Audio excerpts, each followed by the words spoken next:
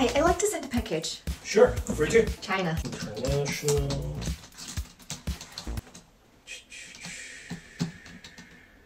What's in it? Gifts for mom. Her birthday's coming. Which shipping option? Which one is the most reliable? Express Post. That'll be $110.57. That's a lot.